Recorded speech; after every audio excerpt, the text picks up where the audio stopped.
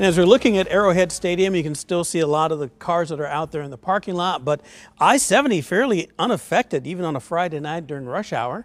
I know I'm like stomping on Johnny Rowland's traffic reporting, but right now it's looking pretty good out there with mostly dry skies. And isn't it nice to see some sun? 54 degrees, about normal. Humidity low, so it's comfortable out there, but that means it will probably drop quite a bit later on tonight. Not much of a wind chill, obviously, because it's mild, but also because the winds are only about 3 miles an hour. 56 in St. Joseph, 53 in Trenton, Lawrence 56, Butler 54, out toward Clinton 54 as well, Sedalia 52 degrees. Going to go out west to show you our next change. So we do have some fairly nice weather for your entire weekend, although we're going to see thicker clouds from that's moving on shore. I want to give you your first alert to Monday and Tuesday. That's when we're going to see some rain chances on the increase, and some of the rain could be a big amount once again, and already the ground is pretty saturated, so we could even see a little bit of flooding as well. Evening forecast, really not looking that bad. Enjoy the sunshine for the next hour or so. By 6 o'clock, 50 degrees on the nose.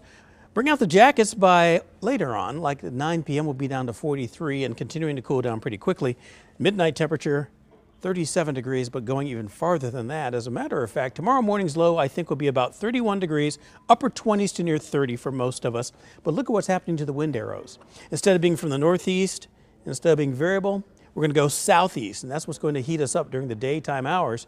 Your 12-hour forecast will start near freezing, get up to about 46 degrees by late morning, early afternoon in the 50s, almost climbing to 60 degrees by the afternoon hours. Here's a look at what we have in the northern tier. Plattsburgh, 60 degrees for a high. Tarkio, 62. Leavenworth, you'll start to climb out of the 50s and go at 60 degrees in the afternoon. Richmond, 58. Higginsville, 59 degrees. And then farther south, even the southern portion of our viewing region, all in the 60s with plenty of sunshine. Obviously no rain. Looking pretty nice for the next few. But then there's some changes in the 9-day forecast. What that's going to mean is that chance of rain that'll be moving through on Monday and Tuesday.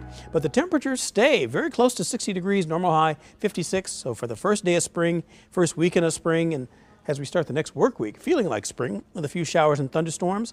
Wednesday and Thursday calming back down, upper 50s for temperatures, but then right back into the 60s for Friday, Saturday, and even on Sunday as well, with partly cloudy skies returning.